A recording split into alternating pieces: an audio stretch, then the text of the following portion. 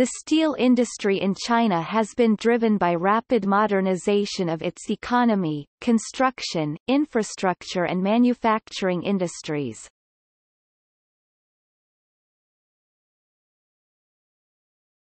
Topic: History.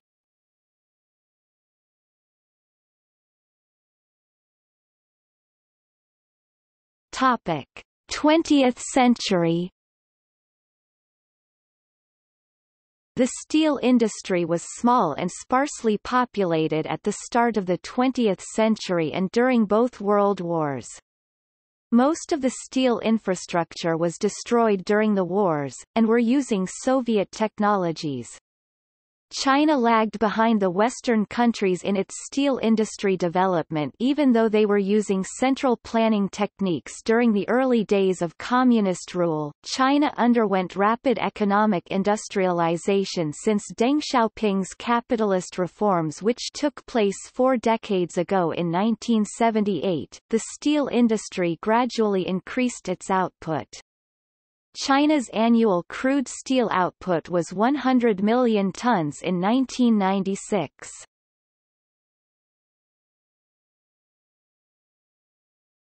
Topic: 21st century. China produced 123 million tons of steel in 1999.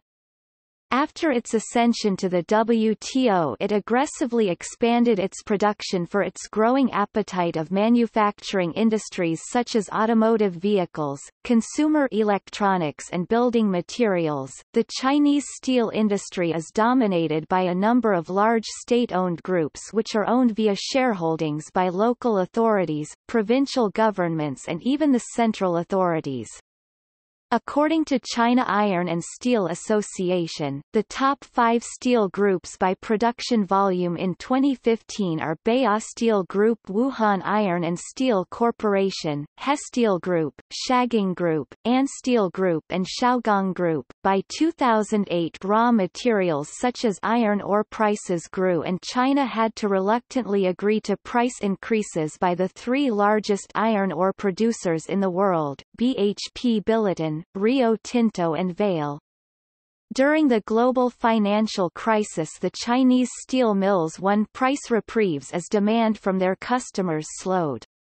When the demand started to pick up again in 2009 and in 2010, the price crept back up due to higher demand for automobiles, low interest rates, government fiscal stimuli around the world. Prices for iron ore were negotiated on an annual contract pricing scheme. Australian iron ore producers were not happy that iron prices did not reflect spot market pricing. In 2010, pressure from BHP Billiton and Rio Tinto to move to a quarterly-based index pricing succeeded. Many Japanese steel mills and Chinese steel companies had to follow as demand for raw materials heated up. Spot basis pricing has caused problems for steel manufacturers, such as exposing them to price fluctuation in the market and reducing the stability of resource supply. Steel mills prefer long-term pricing to hedge against cost and maintain raw material supply stability. Rio Tinto has said it will cancel contracts and sell the steel on the spot markets if Chinese steel mills back down on the new quarterly pricing regime. In 2011, China was the largest producer of steel in the world, producing 45% of the world's steel, 683 million tons, an increase of 9% from 2010. 6 of 10 of largest steel producers in the world are in China. Profits are low despite continued high demand due to high debt and overproduction of high-end products produced with the equipment financed by the high debt. The central government is aware of this problem, but there is no easy way to resolve it as local governments strongly support local steel production. Meanwhile, each firm aggressively increases production. Iron ore production kept pace with steel production in the early 1990s but was soon outpaced by imported iron ore and other metals in the early 2000s. Steel production, an estimated 140 million tons in 2000 increased to 419 million tons in 2006. Much of the country's steel output comes from a large number of small-scale producing centers, one of the largest being Anshan in Liaoning. China was the top exporter of steel in the world in 2008. Export volumes in 2008 were 59.23 million tons, a 5.5% fall over the previous year. The decline ended China's decade-old steel export growth. As of 2012, steel exports faced widespread anti-dumping taxes and had not returned to pre-2008 levels.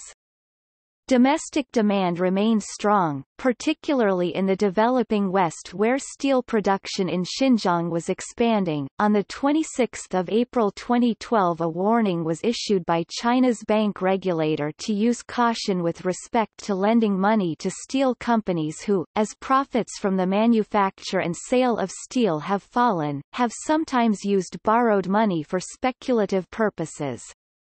According to the China Iron and Steel Association, the Chinese steel industry lost 1 billion RMB in the first quarter of 2012, its first loss since 2000. As of 2015, the global steel market was weak, with both Ukraine and Russia attempting to export large amounts of steel.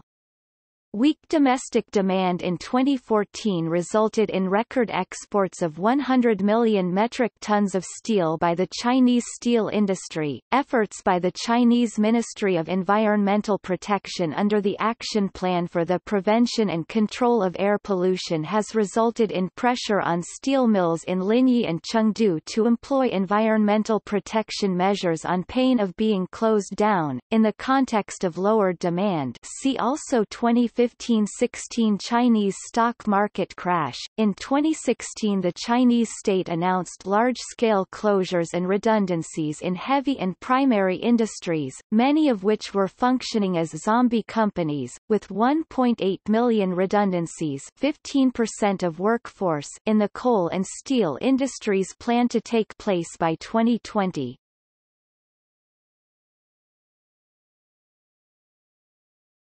Topic.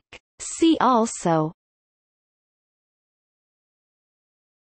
China Iron and Steel Association, List of steel producers, List of countries by steel production, Global steel industry trends, History of the modern steel industry, Steel mill.